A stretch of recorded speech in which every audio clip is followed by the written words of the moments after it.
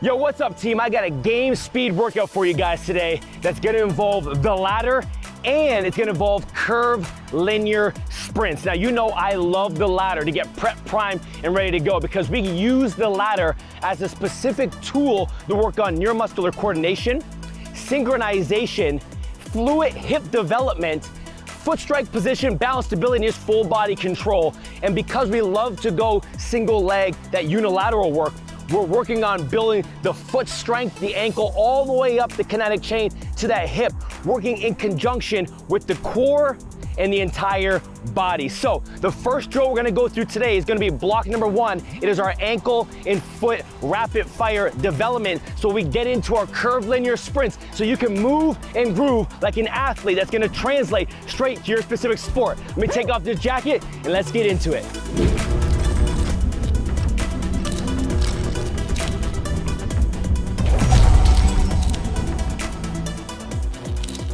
All right, so I've laid my ladder out and you're only gonna need the middle 2 ladders rings to start. Now, we got 4 drills. Each drill you're gonna complete for 1 to 2 sets, and I'm gonna tell you the rep scheme for each of them. The first one is called the 4-box drill. It's on a single leg. You're gonna go clockwise and counterclockwise or right to left. So I'm gonna start off with my left leg. I'm gonna go forward, side, back, and then where I began, and gonna do that quickly 5 times one way. Once you get back to the beginning, 5 times without stopping the other way.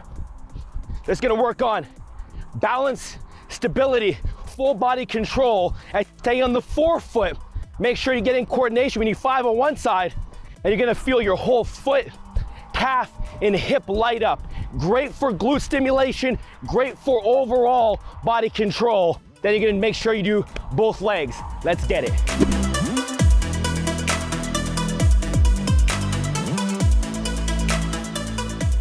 All right, so we're gonna jump right into drill number 2. Now your foot and glute are gonna be lit up, and that's why I love these drills, because they get you prep, prime, ready to go.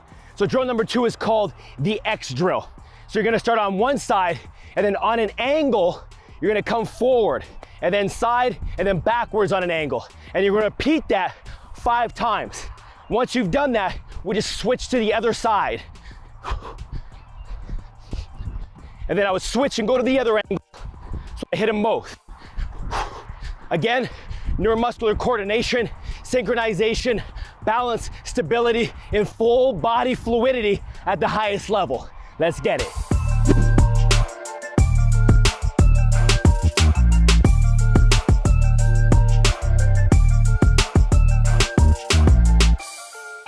The heart rate is up. We're gonna jump right into drill number 3. These are my short to long, medial to lateral jumps.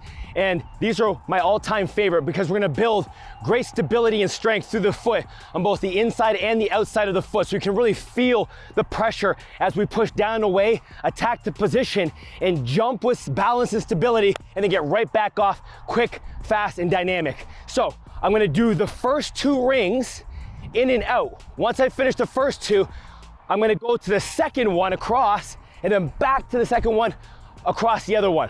So we're here, boom. 1, 2, push. 1, 2, push. 1, 2, push. I'll do 3 going, starting to one side, and then I'll do 3 on the other side in the same foot so I can get the outside push to the opposite direction. So it looks like this again. 1, 2, push, push. 1, 2, push, push. 1, 2, push, push.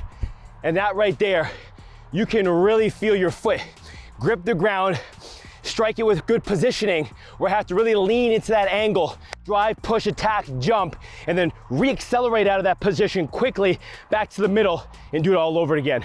Great drill, really builds those angles so you can get in and out of your break, especially when we do that curvilinear work today, where you gotta have great posture and trunk control when you sprint. Let's go.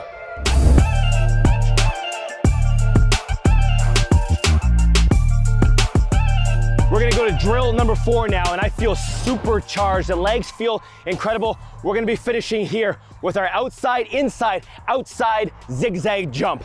I love these because these are quick, just like the first one, but now we've built that outside medial lateral positioning, so now we can attack, get to the next one, and get in and out of these breaks super quick. So I start on the outside of the ladder, I go in, out, and then I jump across to the outside, in, out, jump across.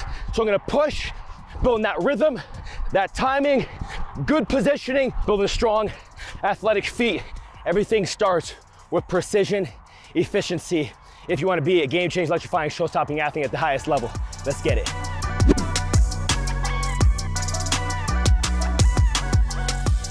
All right, so we're gonna go into block number 2, and this is where you take it to another level and separate yourself from the competition with sport-specific movements that will translate to the game.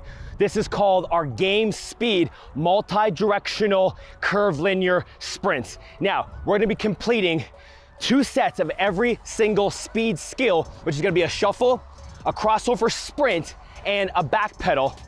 And I want you to really think about being in control and focusing on the details of the movements that I show you here in a second. Now, I love curvilinear sprints because we know in the game, we're never running at top speed or getting to top speed or running in a straight line for a very long time. You're gonna have to have great core control, you're gonna have to have great spatial awareness, and the body has to be in sync with great foot strike positioning as you move and groove through your turns, your weaves, and your change direction movements. That's why I love the curvilinear work. Now, everybody just runs curvilinear sprints. I love to do it at a multi-directional skills because that's how you do it in the game. So the first one, we're gonna start on the far left of this hourglass U drill that I have, and we're gonna shuffle. When I get to the cone, I'm gonna bend my knees, drop my hips, come to balance, but accelerate as I dip, turn my shoulders, and get into that curve, and I sprint in and around. This is how it looks. So I'm here, I'm gonna push off my left leg as I shuffle, turn, and go. Boom.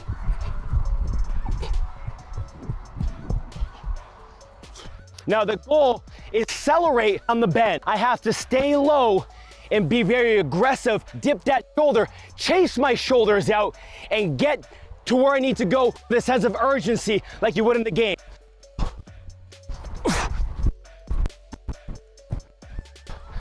So as you can see, it involves a lot of great spatial awareness, body control, core control, foot strike positioning, and just overall elite level skills that will translate directly to your sport. Let's get it. So after you complete drill number 1 for 2 sets each, we're gonna go to drill number 2, which is our crossover sprint. And this one gets butchered, and more often than not, you don't do it with efficiency and great control. So this is what I want. You're gonna look straight ahead, but run towards the direction that you wanna go to, so I can see what's in front of me. So I'm gonna see what's here, sprint here. And then I'll break down, drop my hips, bend my knees, plant off that right leg, lead with my left, turn, run, dip my shoulders, chase them out, lean, and get out. That's gonna create a natural crossover of my hips as I get great body disassociation, because I can see this way, see over here, so I get that nice torque, I get that nice fluidity of the hips. So I'm here, boom, cross, break down, go. Ooh.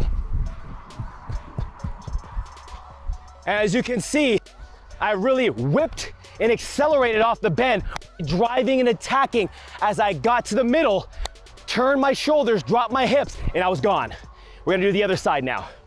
Again, I'm gonna run this way, look this way, I can see everything here. It gets that nice association of the upper body, lower body. Break down, go, go.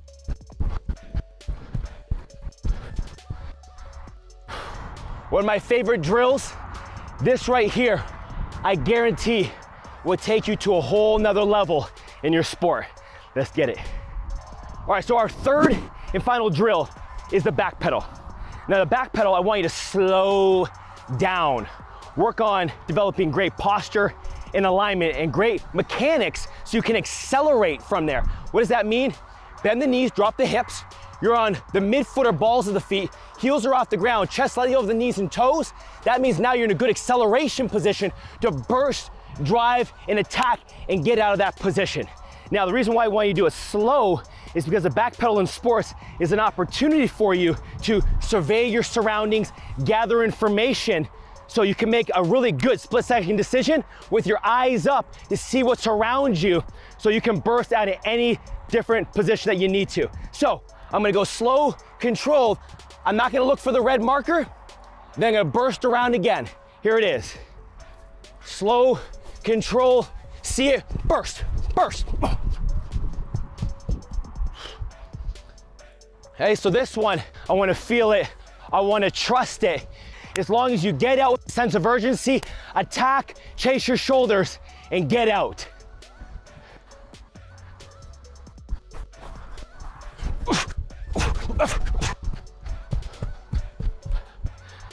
Those drills right there, I guarantee it, the shuffle, the crossover run, the back pedal, all out of those curvilinear positions is gonna help you when it comes to engaging that core, finding that balance, stability, great body control, foot strike position.